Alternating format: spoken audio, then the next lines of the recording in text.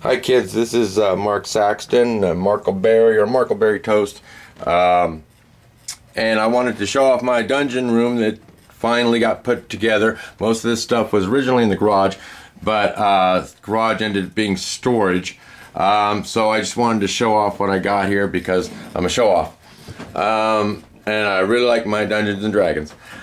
This is my Dungeons and Dragons room. We turned this back room into the playroom. This is the map we're using. It's the Forgotten Realms, and then there's other maps I've gotten from either playing games or reading books, getting old editions of Dungeons and Dragons to get more maps. That right there is a really cheap Halloween toy. I got them on sale after Halloween, and I got the walls kind of dressed up a little bit. But here's the village that I showed previously, and it was a tight squeeze to get in here, but we managed to do it. And it's gotten a little bit more busy since you've last seen it, as I've got a few more characters going on. As we go through the game, I'm naming them and giving them a history. Maybe some seed adventures to go with them.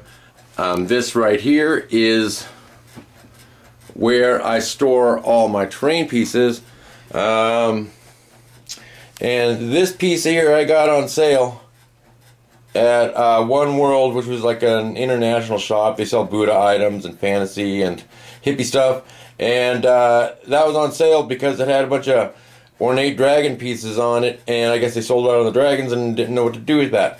It's a really sweet piece, and I got a really good deal out of it. There's a couple Warhammer pieces there.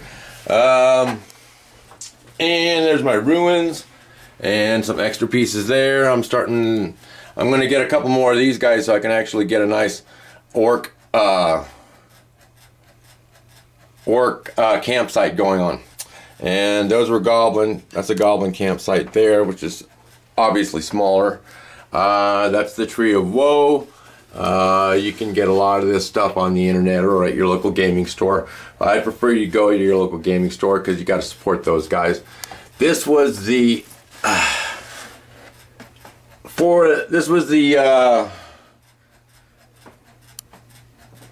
there we go. Yeah, this I'm working on still. This is the graveyard for the village over there, and it got taken apart when we took it out of the garage. But I'm slowly trying to put it back together. So that's a lot of fun to add to that. I'm really kind of obsessive compulsive when I do things, and so this is a perfect opportunity to show you how bad I am. These are some elven pieces, and these are these are the collection of my little dragons. I can't get them in with my other minis because they're just too many minis. And there's another map there. In this here, let's see what we got going on. More Warhammer and a bridge down there. That is actually a piece for an aquarium. And if you go into your local pet store, every now and again you can find a really nice piece that should go in an aquarium, but it looks great as for terrain pieces. This is my desert set there. This is my newest set. Cost me a little bit of money, but I think $35 each for each single piece, but it's really enormous compared to, look at my hand. And I've already started using that on our adventure. I'm going to put a little magical circle in there to help teleport the characters throughout Faerun and make it easier for them to travel.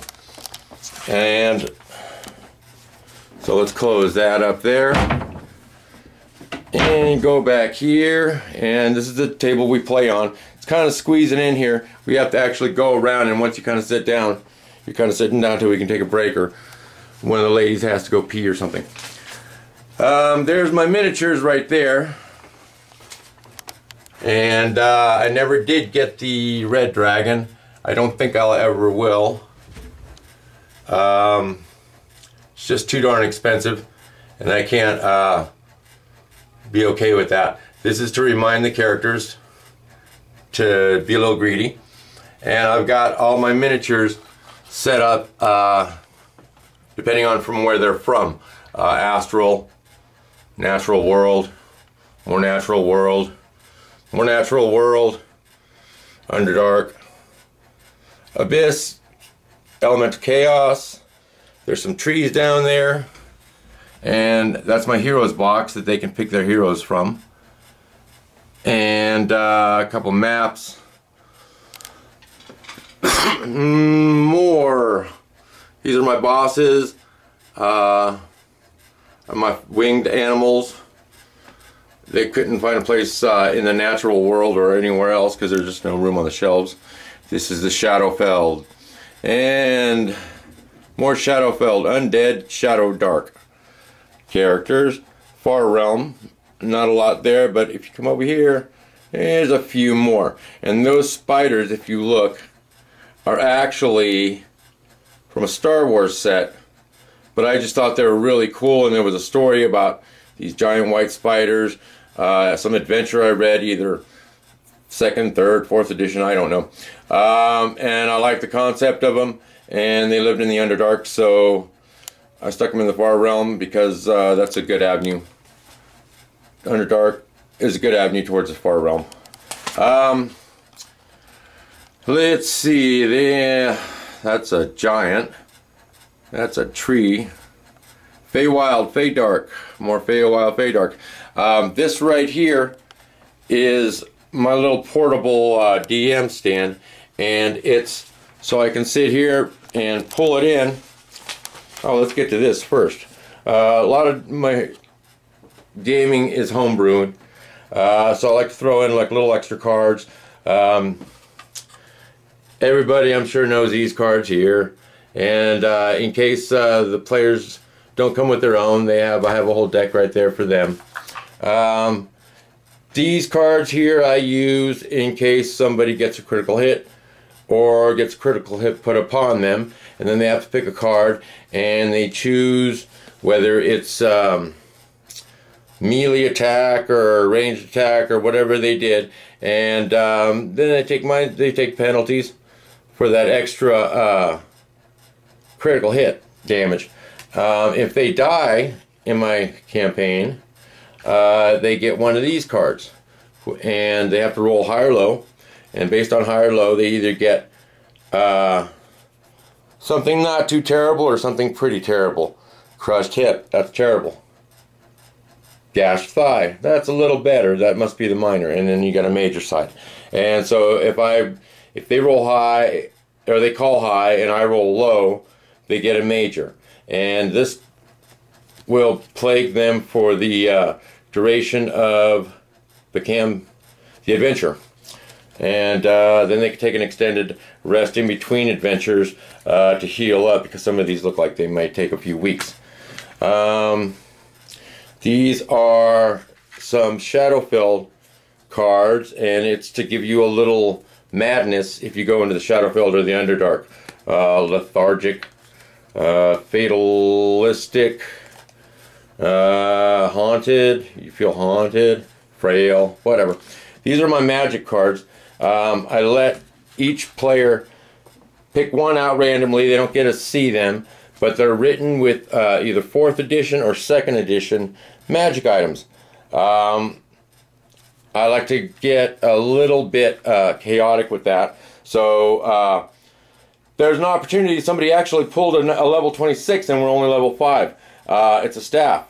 He's not trained for a staff, but I'm giving him the opportunity and some of my optional rules to be able to get trained with a staff down the line if he's choosing. So he's depending on that because it's a really awesome staff that he achieved. And here's my game books. This up here is the tavern. I'm not going to pull it down because it's kind of in pieces and I just don't want it to fall apart. But trust me, it really looks good, and I'll try to get that filmed at a future date to show y'all. These are the books I use. I think I've got almost every 4th edition book here. I've got some other 3rd and 2nd edition books. There's my Pathfinder, so I'm not completely picky with what I play, but I do have a homebrew when I DM. I have some optional books in there, the cards. Dungeon Master Johnny was telling me about his well, he had a video about his DM Bible, and so I kind of wanted to show my Bible here, which is probably considerably thicker, but as you play longer, and I'm sure I'm older than DM Johnny, you kind of gather more stuff. My Bible is about, let me back this up here. There we go. Oh. Yeah.